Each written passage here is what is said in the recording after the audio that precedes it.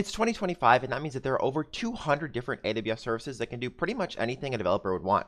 So let me talk you through the most important ones that I've learned throughout my time at Amazon and some of the common features across these services. The first of being which is that most of them are on a pay-as-you-go model, meaning you're only paying for the time that you're actually using that resource. Secondly, AWS services are built for super high availability and scalability. Huge companies like Netflix, Snapchat, Pinterest use these services, so they need to be able to scale to billions and even trillions of requests. They're also built with security in mind, and they work very well with each other. So if you're on the AWS ecosystem, it's probably beneficial to just keep using more AWS services. I'm going to take you through the critical services by category, starting with the OGs like EC2 and other compute services, taking you all the way to newer, modern AI machine learning services like Kendra and Bedrock. Let's get into it. Kicking off our compute services, we have EC2, or Elastic Compute Cloud. Now what this is basically just a VM hosted by AWS. You can choose exactly how you want it to be configured, and that's one of the biggest benefits. EC2 gives you a ton of flexibility. As you can see here, you can balance your compute, memory, network, and storage, and it's great for things like hosting full-scale web apps or running longer-running jobs. Now next we have one of my personal favorites and one that I use at work almost every single day, AWS Lambda. Now this is AWS version of the serverless function.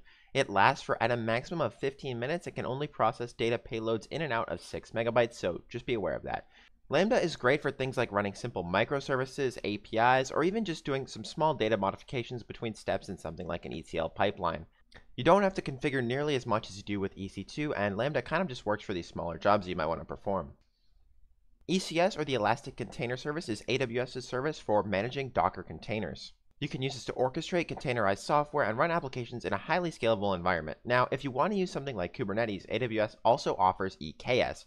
If you want to use this and you need Kubernetes, I recommend it, but if you don't really need Kubernetes, then ECS works just as well. So a lot of times people ask me what's the difference between EC2 and Lightsail. Well, EC2 gives you full customization over your VPC and all that stuff. Lightsail is like the most beginner-friendly version of EC2, where all you have to do is drag and drop your code in and it kind of just gets deployed.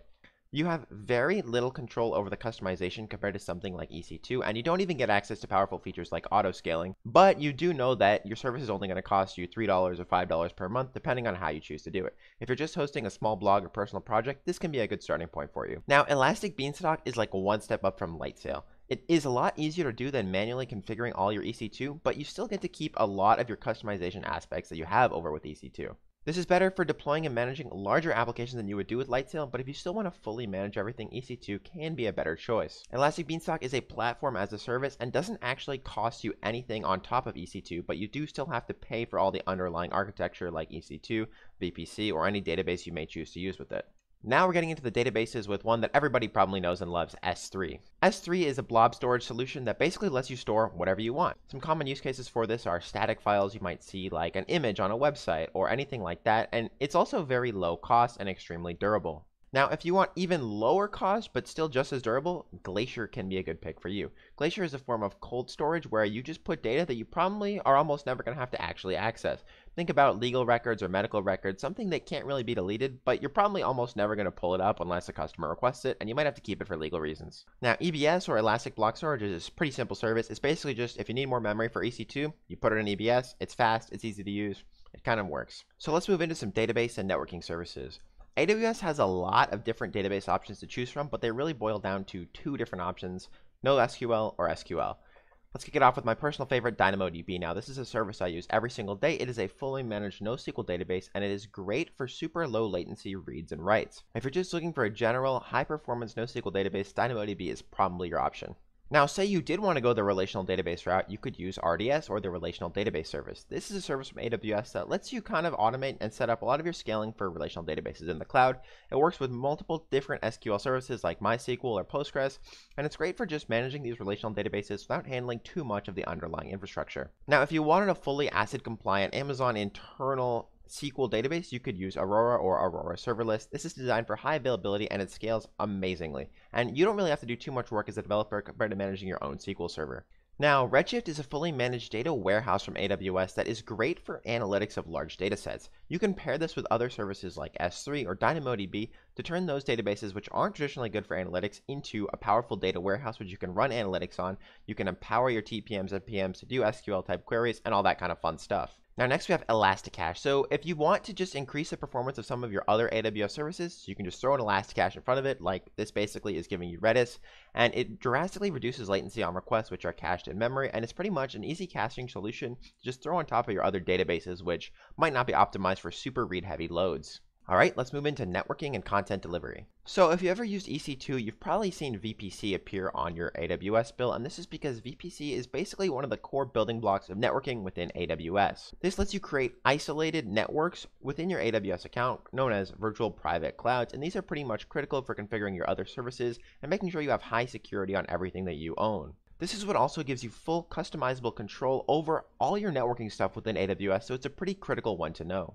Now next we have Route 53. Now if you know what DNS is, well, this is just DNS on AWS. If you want to manage domain registrations or host a website, you're going to need to use Route 53.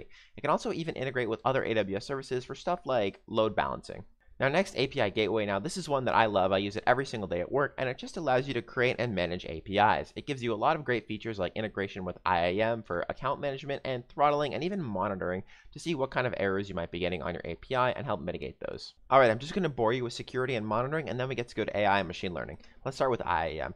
Now, IAM is one of my favorite parts of AWS, and this is what allows you to manage permissions to all of your AWS resources. You can implement fine-grained access control on an AWS account level, so if you have different accounts that are trying to access your API, for example, you can set who can access it, who can't, who can make a GET request, who can make a POST request, and all that is maintained within IAM. Now, Cognito is going to give you authentication, authorization, and user management for your web and mobile applications. It supports things like third-party integration and lets users sign on with things like Google or Facebook. And it also integrates with things like OAuth 2 if you're familiar. Now next, moving over to monitoring, we have CloudWatch, which is one of my absolute favorite services. I use this one every single day. This basically gives you monitoring for all your other AWS resources, and this kind of goes back to how I said AWS services integrate so well with each other.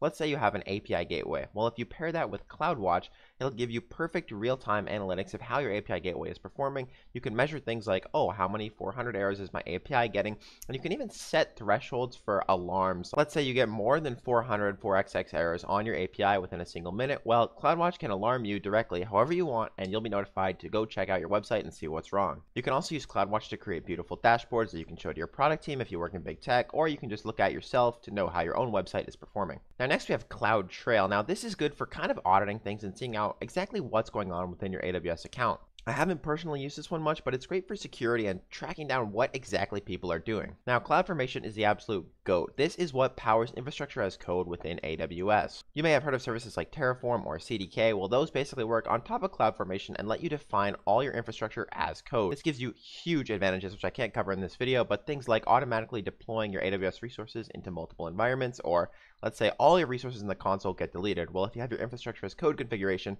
you can just recreate those immediately. Okay, as promised, it's finally time for AI. Let's talk about SageMaker. So SageMaker is the AWS service that can actually help you build, train, and deploy your own machine learning models. It has built-in tools with Jupyter Notebook, so if you want to use a Jupyter Notebook, just like you probably learned in college or might do for fun, you can literally just open up a Jupyter Notebook right from the AWS console and start hacking away. Now next we have Bedrock. Now Bedrock isn't much of an AWS service. In fact, I kind of see it as just a wrapper, but what it basically lets you do is run other LLMs. So think about, like, you could run Facebook Llama hosted by AWS, you could run internal Amazon models, you could run Claude. I personally enjoy Claude 3.5 from Anthropic. If you have a web app or something and you just want to run these models using AWS, well, Bedrock is your place to do it. Now, lastly, and one of my favorites that I don't think that many people know about is Kendra. So this is an AI-powered enterprise-level search tool to allow you to retrieve data from other data sources like S3. You can use Kendra to do things like embed RAG or retrieval augmented generation into your large language model. So let's say you're building a large language model for yourself or for some company. Well, you can take your company internal data, put it in S3, and then use Kendra to fetch that data when somebody makes a query to your LLM. This is a really cool feature from AWS, and I honestly love the service. Thank you guys so much for watching. If you do want this slide deck, I'm just going to drop it in the description down below. I put a lot of effort into making it, and I would hate to see it just discarded after this 10-minute video. So if you guys want to see more content like this or have any questions, feel free to comment down below and subscribe for more. We'll see you guys next time.